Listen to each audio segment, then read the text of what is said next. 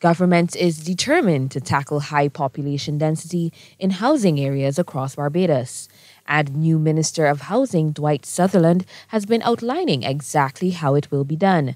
During a tour of several districts, including the St. Matthias housing area, he identifies low-income housing projects as the solution. One of the biggest needs in this country is a need for housing.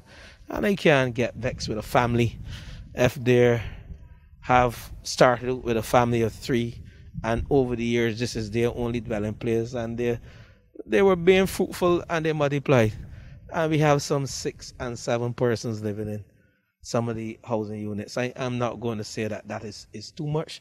What I'm going to say is that government has a plan to address the population density within the housing area units by building lower income housing.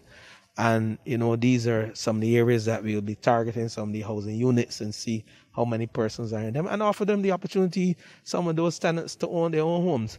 The new housing solutions will also be given to families displaced by Hurricane Elsa and the freak storm.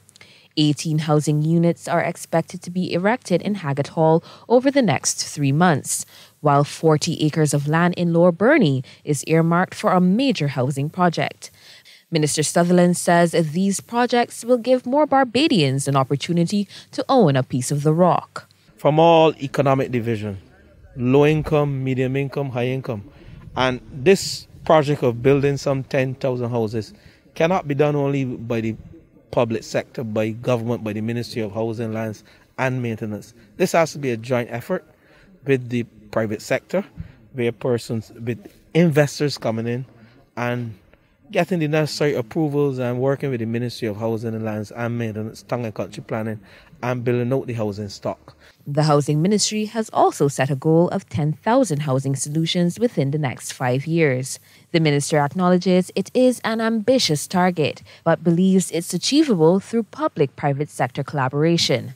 So even though the target of 10,000 houses is, for some, is a stretch target, but it is achievable if we work as a government with the private sector. We believe that we can achieve our task in this term. Aliyah Briggs, CBC News.